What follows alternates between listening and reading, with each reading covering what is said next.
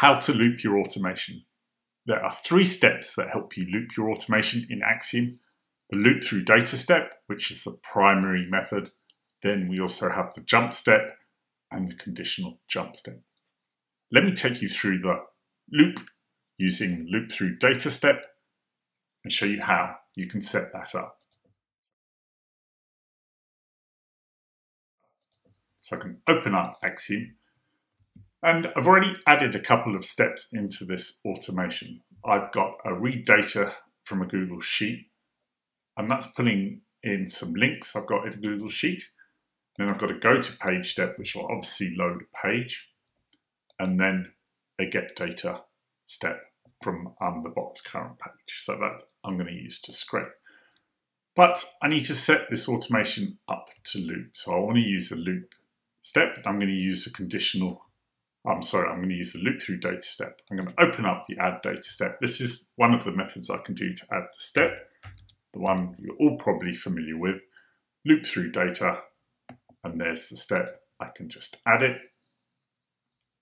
Now, the one problem here is these steps are outside of the loop, the go to page and the get data, whereas I want them in the loop because I want this bot to loop through different URLs in the go to page and then scraping the data.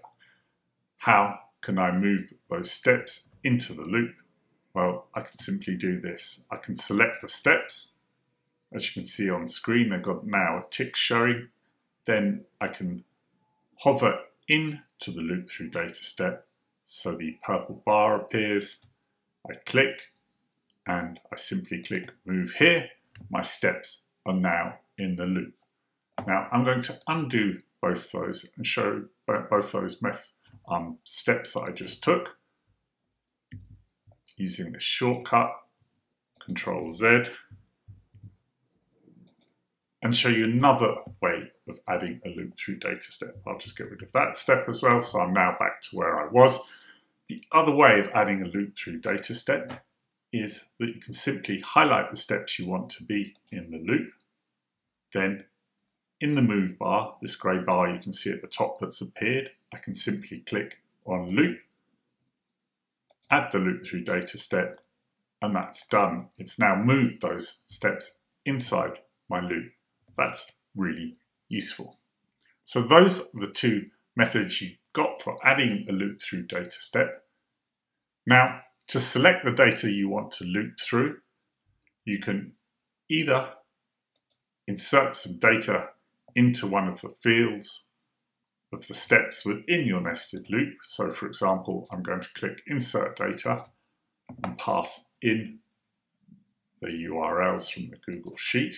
And you'll see now the loop has been set up, which I'm just circling with my pointer. And you can see it's got the token in from the loop from the Google Sheet, and it's saying loop through all data. So that loop is now set up, and that bot will loop through all the rows in the Google Sheet. So let me just show you the Google Sheet. So it'll loop through all of those rows. You can, of course, pass in any data from a webhook, for example, and loop through rows from a webhook. It doesn't have to be a Google Sheet. Now, worth bearing in mind, if you want steps, I'm just going to undo that. If you want steps to loop, they will have to be, as I mentioned a short while ago, they'll have to be within the loop through data step, nested. And to add new steps inside that nest, all you need to do is click Add Substep. And when we talk about substeps in our documentation, we are referring to steps within the nest or within the loop step. And here I can now add additional steps. For example, a click element. Now, another feature of Axiom and looping is that you can nest loops within loops. So I can add another substep and I can search for loop. And we can nest up to several levels higher than just the 2 that I've shown here. And I can add substeps directly into the nested loop through data just by clicking and opening up the step finder. Now, there are times you will want to output data from your loop, and you'll see at the bottom of each loop, I'm just circling it with my pointer on screen. You'll see there's a token called loop through data, and because there's a nested loop inside this loop, there's loop through data 1.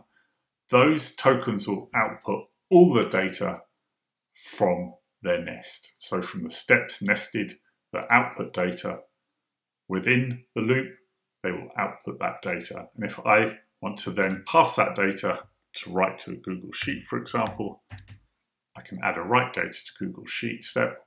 Well, I've added the wrong step, so I could click Control Z to undo. Then I can scroll down and click in Insert Data, and you can see I've now got the loop data available from both the nested loop and the loop containing the nested loop. So I can just click and add the nested data. In this case, once I've selected my content to scrape, it would be the scrape data. So that's how I can output data from a loop step. Now, another really useful aspect of the loop step is that if you want to group data together, so I can just use the loop through step without having to set the loop up. You don't need to trigger the loop if you don't want to use the loop. I just want to group data, and I can just use this step to group data and any sub-steps. So for example, if I wanted to merge data that I'm reading from a Google Sheet with some data from a scrape step, then because I've grouped them inside this loop through data step, the data output at loop data 2 by the token from the data output by the token from this loop step will essentially group all of that data from the sub-steps contained within it. So then if I add another write step, for example, I can output the data from the loop, and it will contain all the data from those steps. So that's another really useful aspect of the loop through data step, is that you can just use it to group data. You can also use it to nest steps just visually, so you can have a tidier axiom. So if you're doing a long form, for example, you could add all your enter text steps into a loop. So there, of course, is another way to instigate a loop. It's a simpler loop with less control, but if you want to do something simple like click a button multiple times, you could try this method. So I'm going to open up Axiom. I'm just going to go back to the start and create a new automation. I'm going to add my first step. And let's say I wanted to repeat a combination of clicks. I'm just going to add a few click steps. And another way I could add click element steps is doing a little star there and an 8. Now I'll add 8 click element steps. It's a nice little shortcut. But a simple way of doing a loop would also be where I don't want to loop through any data. I just want to loop through clicking a button multiple times, for example, would be to use the jump step. So I'm going to add a jump step. Basically, the jump step will, as it pretty much sounds like, it will jump from one step to another, so I can use that to create the loop. So here's the jump step. Now, to create the loop, all I need to do is pass in a jump to step number, and I'm going to jump back to step 1, and we're going to make that jump 20 times. So of course, by the time those click elements are all executed, it would have done one loop already. So the maximum cycles, if you want to do 20 loops, you'd actually do 19 because it's already performed a single loop beforehand. But that's another simple way you could do a loop. Another form of loop we can do is with the conditional jump step. The conditional jump step features logic. The plain jump step doesn't have the logic. So one scenario here that I could use the step to create a loop for is that if I was waiting for a button to appear on the page, for example, a message button. So let's pretend on this Instagram page, the message button is going to load in. Once it loads in, we then want to execute a set of actions. Well, I've created a quick little prototype of an axiom here, and I've got what I need to do first is get some data to check. So I've got a scrape step. I'm just going to select the header area where the word message appears. So I just want to get the whole sort of bit of data there. I may need to use custom selector. No, there we go there. And so that's selected message as well. And we can see in the text where I'm circling preview there, I'm going to press complete. So we've got a value that we can now pass to the conditional jump step. And you can pass values from other data sources such as webhooks or CSVs, for example, to conditional jump steps. It doesn't have to be a scrape step. They can come from Google Sheets. Now, I've already added my conditional jump step. You could, to search for it in the step finder, just type in condition and you'll see conditional jump step. I've already got it open, set in the automation, so I'm just going to set it up now. So when I'm creating this loop, what I want to do is basically